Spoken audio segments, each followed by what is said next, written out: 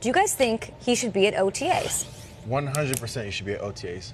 And the reason I'm saying it's because I'm looking at some of the other great players of our generation. I wonder if LeBron James missed some off-season practices or OTAs. I wonder if Tom Brady misses, some off-season practices, OTAs. Kobe, MJ, Tiger Woods. We talked about Tiger Woods. I played in the golf tournament. Quick little story. We played a round of golf. Before we started a round of golf, Tiger Woods was on the range practicing. After we finished the round of golf, which was 4.5+ hours, Tiger Woods was still in that same spot, hitting those golf balls. So this is the time right now to get better. It's not mini camp, training camp. It starts with the little things, building that chemistry, which I know they have, but it can improve. It can be better because you look at what happened to them when they played against the Patriots, like you said, and I believe you learn more from your failures than you do the positives. And I think sometimes that's the issue with some of the young guys, that they focus, especially when they have early success, they focus more on the positives because they get paralyzed with doing the great things and not so much looking at the failures and how they can get better and how they can improve. That's kind of my So Tom Brady's actually not at off season, but he's 40, turning 41. He's been there. He's earned it. This was the only year that he hasn't been there. Jalen's still kind of a young pup. Is he a bona fide star in the league that he shouldn't be at OTAs? I agree with you, but I think I'm different when it comes to offense and defense. I know that sounds like it's like apples and oranges here, but I saw Aaron Donald miss OTAs last year and be the defensive player of the year. I saw Von Miller 2 years ago hold out and still have an amazing season.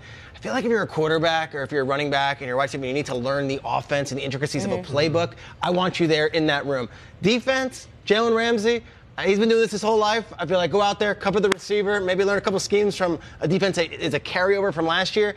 It's all right. But big picture, every young guy should be there. Every young guy should be there. Obviously, you'd rather be there, but I'm not as concerned as I would be if it was a young quarterback or a young running back or wide receiver. Yeah, I mean, look, of course he should be there in a vacuum, but I figured this out last week. Kay and I talked about it. I figured out what OTAs are in the real life to an average, ordinary person. It's the another organized team activity, the drinks and appetizers with your company. Yeah. Like, you can't be required to be there, but it's strongly encouraged and attendance will be taken. A little bonding exercise, you know what I'm saying? But who goes to those things?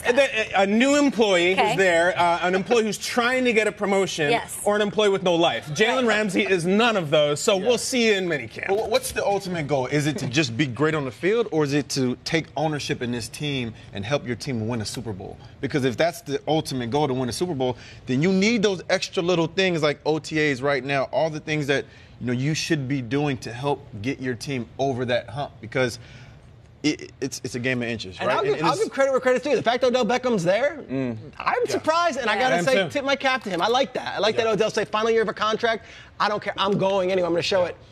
I think it's like a new trend now where the younger players are going to stop doing it because they're seeing their own people. They have the TB12s and places to go. Maybe. It could be. I think the great myth of OTAs is that in week 9, when it's 3rd and 9 and Jalen's back in coverage in a back pedal, he's going to blow coverage because he wasn't at OTAs. I think there's zero translation. And I get what you're saying, Reggie, the intangible stuff, but for a young corner who already has made his bones in the league, I don't think so. But if we had OTAs here on Good Morning Football, I would, let's say the whole NFL Network had it, I'd be on the group text saying, Peter, Kyle, Nate, are you guys going? Let's all go together, or let's all not go. It would be important I would feel some sort of way if 3 of us went and Peter was like, I'm good, I'm too cool, I'm gonna go to Gov Ball instead. I'm serious. No, it's fair. So do players get in their feelings about that at all? I don't think players do because, again, we all understand that it's a long season and there's a lot that goes into it, but I think you just listen. If everybody else is there, you should be there. And if you're the face of the franchise, you should take ownership in that. Be the guy that leads the teams, the young guys, all that stuff. So.